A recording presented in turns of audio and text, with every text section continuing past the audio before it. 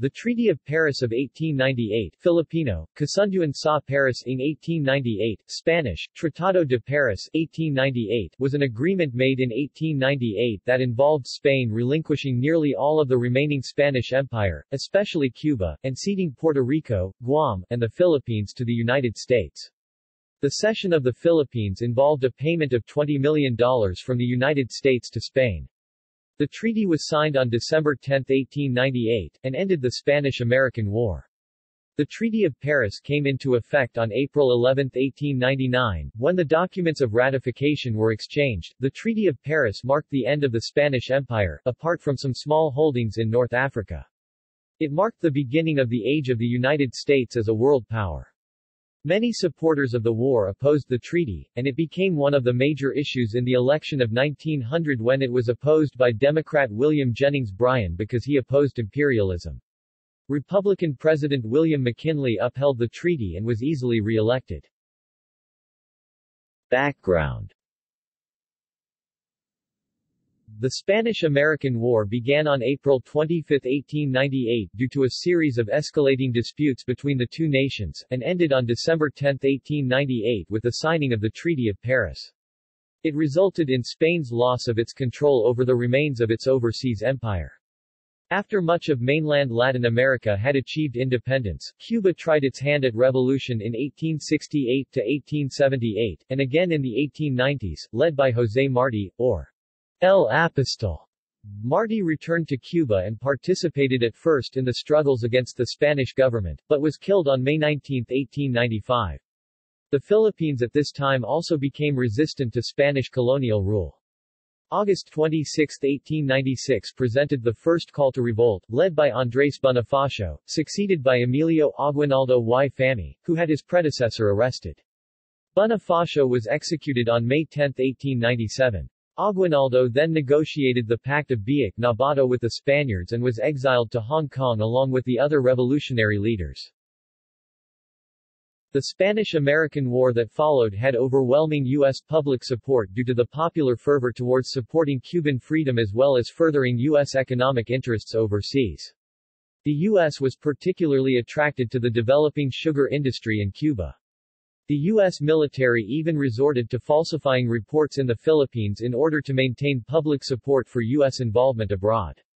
The U.S. appealed to the principles of manifest destiny and expansionism to justify its participation in the war, proclaiming that it was America's fate and its duty to take charge in these overseas nations. On September 16, U.S. President William McKinley issued secret written instructions to his emissaries as the Spanish-American War drew to a close. It is my earnest wish that the United States in making peace should follow the same high rule of conduct which guided it in facing war. In addition, the victor should be magnanimous in her treatment of the fallen foe, and her morality should not under any illusion of the hour be dimmed by ulterior designs which might tempt us into excessive demands or into an adventurous departure on untried paths.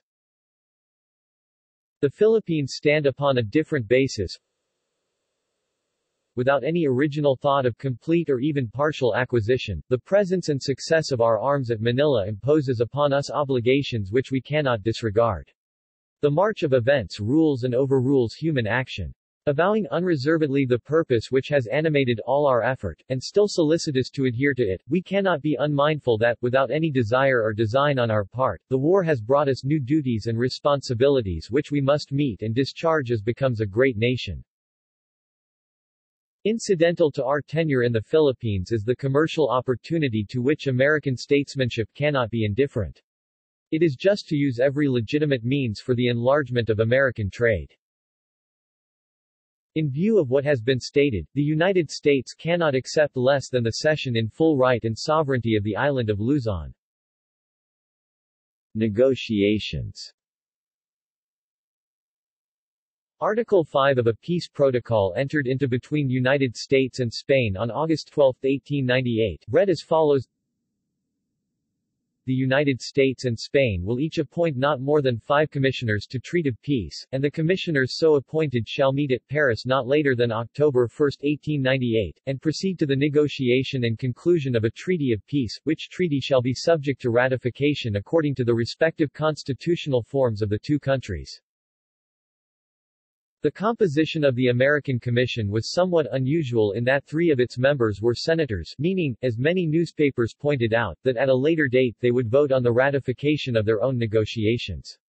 The American delegation members were William R. Day, chairman, a former U.S. Secretary of State who had resigned from his cabinet position to lead the United States Peace Commission.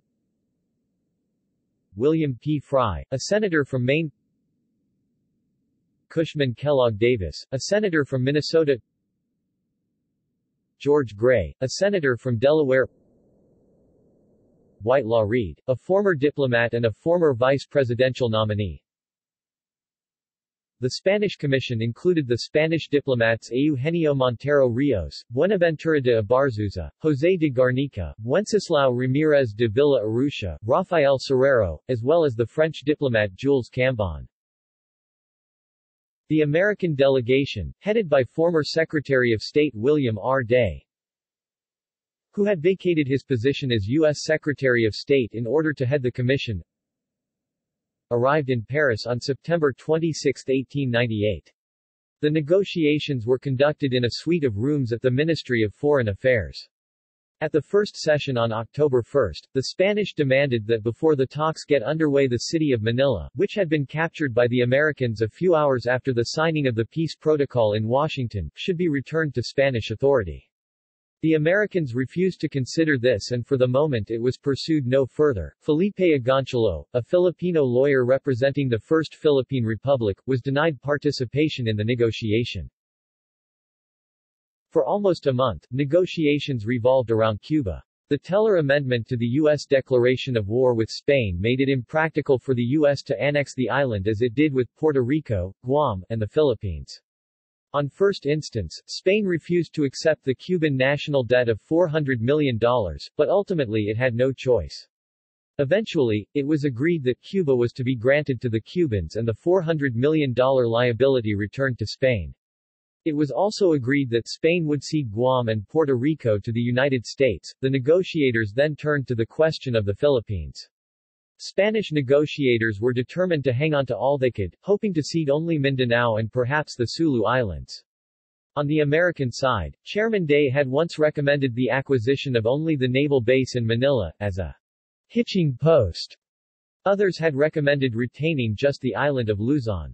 In discussions with its advisors, though, the Commission concluded that Spain, if it retained part of the Philippines, would be likely to sell that part to another European power and that this would likely be troublesome for America.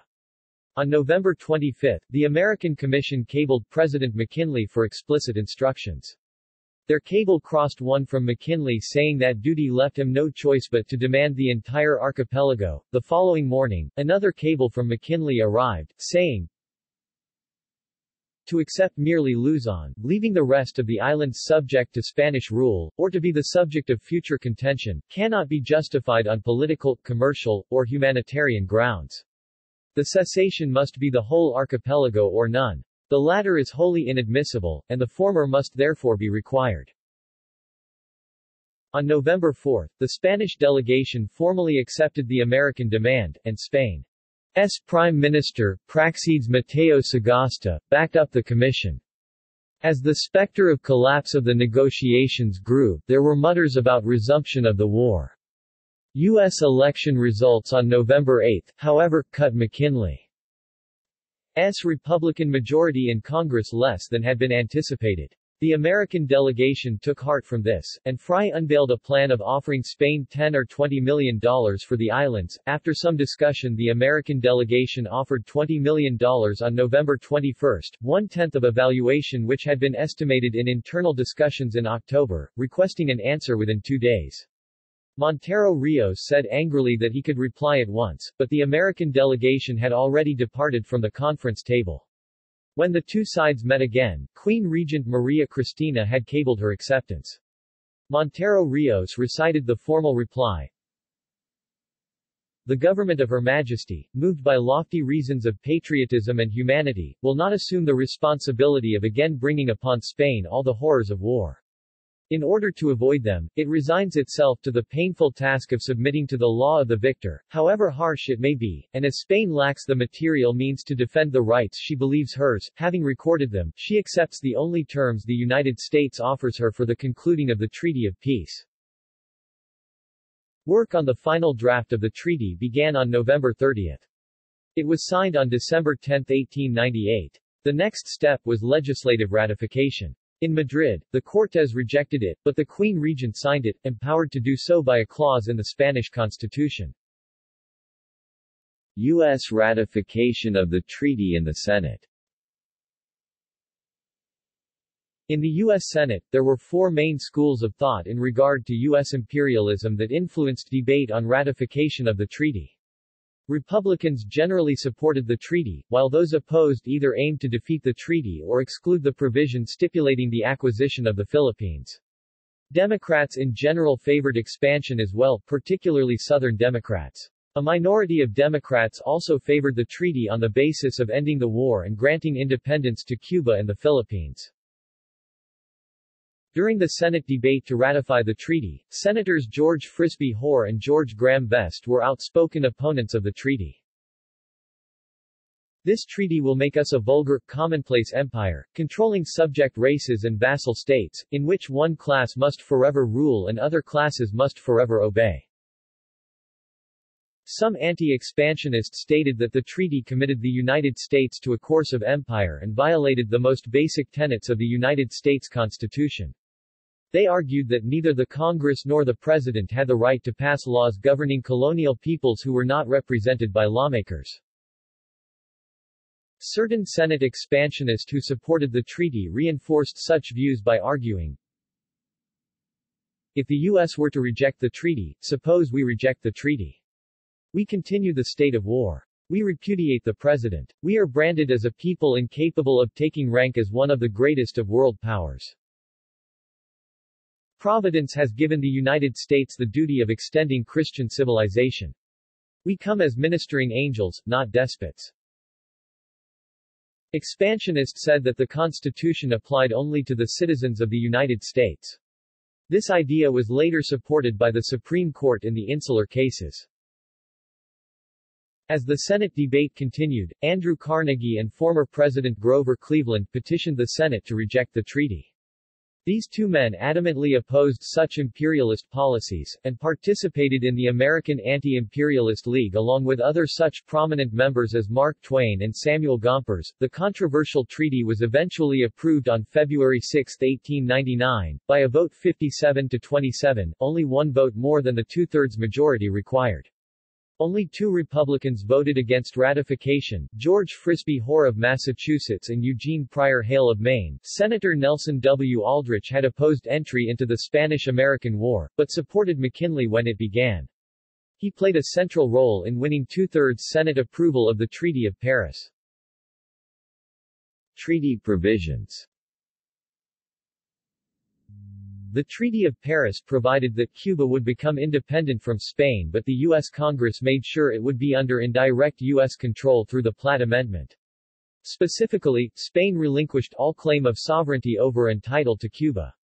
Upon Spain's departure from Cuba, it was to be occupied by the United States, and the United States would assume and discharge any obligations that under international law could result from the fact of its occupation. The treaty also assured that Spain would cede to the United States the island of Puerto Rico and other islands then under Spanish sovereignty in the West Indies, as well as the island of Guam in the Marianas Islands. The treaty specified that Spain would cede to the United States the archipelago of the Philippine Islands, and comprehending the islands lying within a specified line. In accordance with the treaty, Spain gave up all rights to Cuba, see Teller Amendment and Platt Amendment. Surrendered Puerto Rico and gave up its possessions in the West Indies. Surrendered the island of Guam to the United States. Surrendered the Philippines to the United States for a payment of $20 million. Specifics of the cession of the Philippines were later clarified by the 1900 Treaty of Washington. The boundary line between the Philippines and North Borneo was further clarified by the Convention between the United States and Great Britain, 1930. Consequences of the treaty. Victory in the Spanish-American War turned the United States into a world power, as the attainment of the territories of Guam, Puerto Rico, and the Philippines expanded U.S. economic dominance in the Pacific. This growth continued to have effects on U.S. foreign and economic policy well into the next century. Furthermore, President McKinley's significant role in advancing the ratification of the treaty transformed the presidential office, from a weaker position to a prototype of the stronger presidency seen more in the present day. U.S. military occupation also continued to have further impacts abroad. In the Philippines, revolts against U.S. involvement initiated on February 4, 1899, quickly surpassing the fighting that had just occurred against the Spanish. As one Filipino writer noted in 1899, "Now here is a unique spectacle, the Filipinos fighting for liberty, the American people fighting to give them liberty." The U.S. National Park Service says, "The Spanish-American War and its aftermath delayed Philippine independence until after World War II, but established a relationship that fostered a substantial Filipino population within U.S. borders." Furthermore, the Platt Amendment allowed the U.S. to continue its occupation of Cuba without annexing, despite promises made during the war and negotiations over Cuban freedom. In order to maintain control in Cuba, the U.S. government espoused the idea that the Cuban people were unprepared for self-governance. As Senator Stephen Elkins noted, "When Cuba shall become a part of the American Union and the Isthmian Canal shall be completed, which is now assured, Puerto Rico, Cuba, Hawaii and the Philippines will be outposts of the Great Republic, standing guard over American interests in the track of the world's commerce in its triumphant march around the globe. Our people will soon see and feel that these island possessions belonging to the United States are natural and logical, and in the great part we are to play in the affairs of the world we would not only give them up, but wonder how the working of our natural destiny we could get on without them. The splendid chain of island possessions, reaching halfway around the world, would not be complete without Cuba, the gem of the Antilles." Overall, these occupations greatly contributed to the growing economic role gained by the U.S. during this era. See also: Spanish-American War, Philippine-American War,